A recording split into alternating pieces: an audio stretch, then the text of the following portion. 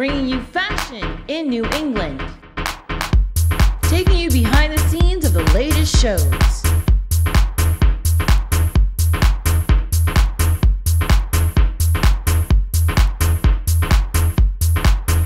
and bringing you New England's finest fashion insiders.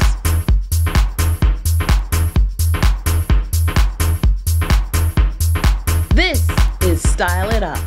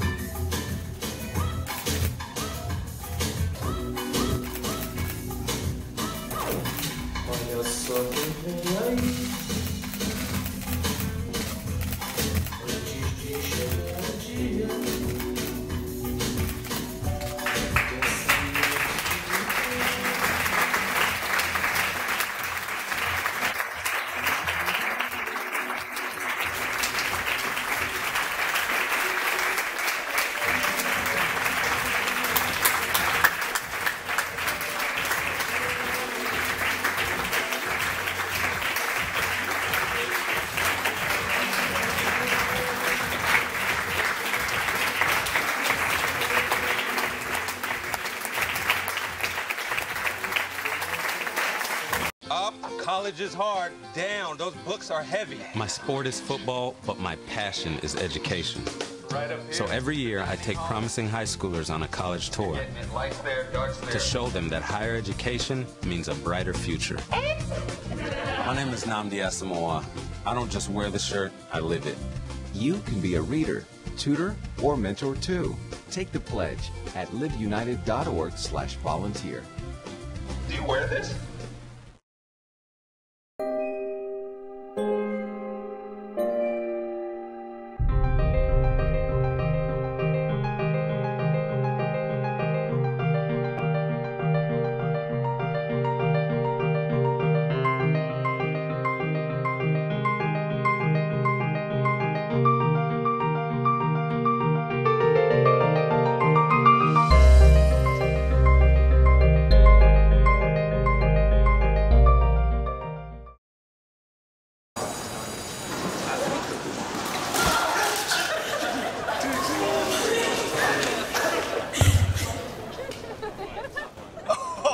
That's slow and below. Look, he's blushing. Seriously. Okay.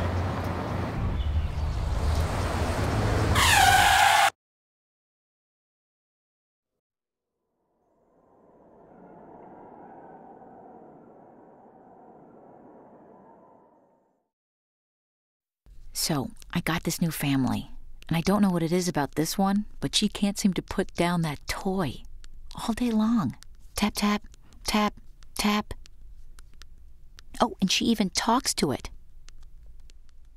She talks to that more than she talks to him. What's up, bro? Nice shirt. Who's she talking to? Her mom? She talks to her mom a lot.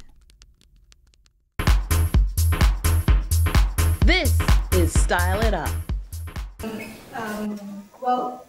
There's not many Mexican pieces at the collection. And one of my favorite ones is the tiles, the Mexican tiles are at the Spanish room. And I was very lucky because we, as the museum, has all the records of everything. I went to see the church that they were actually at. And where they were removed from. They were removed from, yes. 1910. In 1916, yes. No, 1600. So it was very interesting because the facade was pretty neoclassic in a way, but it's a neoclassic that is made with the indigenous craft masters. And if you go and see the inside, it was totally Baroque. So that's what I wanted to have with the pieces, that you saw like these very geometrical pieces outside, and then when you take out the coat or you take out the jacket, then you will see like these beautiful motifs that they were also made by indigenous hands. You can tell that because they have never seen a lion before, or they have never seen, they didn't understand what an angel was. So it's between an angel, a dog, or a cat. So they're quite interesting. And also the jewelry was made with Cerámica Suro, that he has a wonderful workshop, and he works with artists around the world. And these ceramics were made by my husband. So we wanted to give that idea of it's like what I call minimalistic Baroque, that I think in Mexico you can get it a lot of the time. And I'm very pleased and honored to be part of this museum for most 3 years now, maybe. This feels like my second home. And thank you for everyone that has made this possible, the catwalk, the residency, exhibition, and my friends that introduced me to Boston. And I don't know, we work with different communities, as I don't know if you know, but we work in collaboration with many different communities around Mexico. In this collection, if you notice, there were some, mainly the codes have like this geometry, and that is made in Xochislahuaca, Guerrero. And this is a new group that we're integrating because every season we integrate a new region and a new group. So this one is made with rebozo, that is made with ikat, by hand and woven by footloom, and then they cut it by hand and they stitch it, and it's like very delicate process that you have to turn the inside of the cloth and then go on top of it, so it's super complicated. So our garments don't look that complicated, but part of what we do is to tell the story behind the videos that you saw at the beginning. And so we have rebozos from Estado de Mexico, then we have Xochislahuaca with embroidery, we have charros with a hand-cut leather, we have also the ceramics that are made by hand, and we have the embroideries that are handmade by Otomi women in Hidalgo, and we work with so many garments that I always mix the collections, but mainly those for workshops. Will you say something about the way you collaborate with the artisans? I think, for me, the best designers in Mexico are the women and the men in the communities. So when I started doing clothing, I had two directions. One was to do it directly with the artisans and collaborate. That is very difficult because you have to go to the highlands and you have to walk. Sometimes the bus just stops and then you have to walk the highlands and they don't speak Spanish, and no, it's very complicated. And the other one was just to have like the idea of, and then take that idea and do it ourselves. But obviously, if we have like the best designers that live in the highlands, because we chose to work with the best designers. No? So also for me it's very important the process of collaboration, that is not that they do the manual thing. They also have like amazing color taste. So we sit down, we go, it's very easy. So what we do is very easy because we go, sit down, see what they originally do and make a little twist. Just a very simple twist. And from that, the design is also a collaborative part, and the creative process belongs to all of us that do the clothing together. Carla. Okay. Are there any questions from the audience? Anybody? Can I sit down?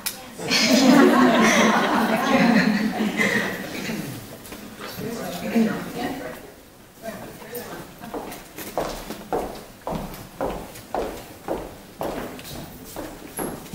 So congratulations, I was struck by the choice of colors. So maybe due to my lack of experience of indigenous communities you're working with, can you give some comments on the choice of colors in this collection? Yes, in this collection we work with añil, indigo. In Xochislahuaca, the same ladies that do the laces do indigo blue, and so they dye it. And we also have denim that is made in Mexico. The denim was, we used to be the first exporters of denim since, it just happened like 2 years ago that we stopped being so. And we have like the patches of gray and blue. So the colors are mainly, you will see, if you have time to go to see the tiles, those are the colors that we were inspired by, is the talavera. It's this ceramic that is blue, yellow, and gray, and we have those natural dyes in Mexico still. And obviously Puebla, it's when the Nao de la China came from China, and then it went to Mexico and then to Europe. That was like the route that it had to take. So you will see you can see in the tiles as well and the prints that Mexico has been very cosmopolitan. And so you have like a Chinese flowers mixed with lions from Africa, made with indigenous communities that go to Spain. No? So that's why, for me, it's the Isabella Stewart Gardner as well. So it's the complexity of a world that suddenly becomes smaller and smaller, and everyone has like these attachments, and also you can see that in the color. Yes, and in some patterns. Thank you. Just to clarify what Carla is speaking about in the tiles, these tiles she speaks of are in the Spanish cloister in our museum, and they line the wall.